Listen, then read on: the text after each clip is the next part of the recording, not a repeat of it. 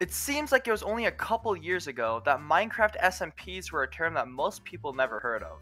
Actually, that's because it was only a couple years ago. Anyways, I've always wondered why that was, and what in particular made the genre so popular. Was it PewDiePie?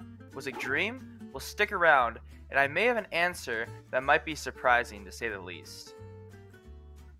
We'll start back in 2018, when Minecraft was still in its dark age. Popularity in the game was at its lowest since 2011, and the old cast of Minecraft YouTubers either stopped doing YouTube or switched to newer, more popular games. A whole genre of Minecraft content pretty much went extinct, with that being the minigame meta that most Minecraft-oriented content creators participated in at the time. As you can see, there was a void that opened up, just waiting for some form of Minecraft to take its place. But even in a depression of sorts, there were still millions of people that played Minecraft, and it was only a matter of time before popular content creators would come back to Minecraft with new and original ideas.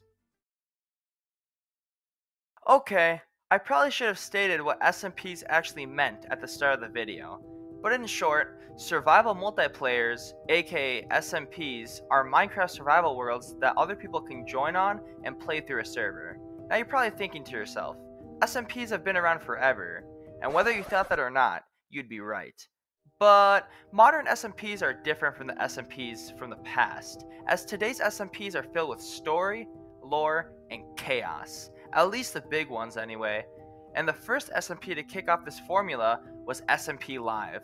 Following the sudden resurgence of Minecraft, a group of Twitch streamers started a new SMP, but unlike other SMPs, they introduced many elements to create a unique environment. Stuff like interesting story arcs, counterfeit currency, and most importantly of all, people that stream could be invited to play on the server, which was huge because it meant that people with huge followings would be actively introducing their viewer bases to the SMP genre as a whole.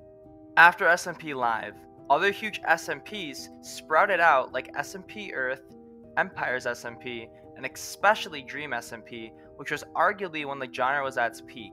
So great, guess the video's over and I can... Oh yeah, I should probably address that. Hermitcraft has dominated the SMP space for over a decade now, and is easily the most popular SMP of all time. Most people usually forget to include it when talking about SMPs just because of how the culture is a lot different from, let's just say, Dream SMP. But it checks all the boxes of a supposed modern SMP, with every member making content about it, there being a story to the server, and lots of conflict happening in the server as well. Mostly because of Green. And remember, this SMP has been around since 2012, so I think people tend to view SMPs as this recent phenomenon. But not only untrue by definition, it's also untrue culturally, as Hermitcraft was doing the same things as SMP Live 7 years before it was ever created. So instead of talking about the rise of SMPs, we should really be talking about the rise of modern Minecraft content creators. As the rise of SMPs was a slow process that started back in 2012, and not as the genre that single-handedly brought Minecraft out of the dark ages in 2019. Anyways, what do you guys think? Do you agree with me? Did I miss any important information? If it's anything at all, make sure to put it in the comment section, and I'll try my best to respond to them. Alright, see ya.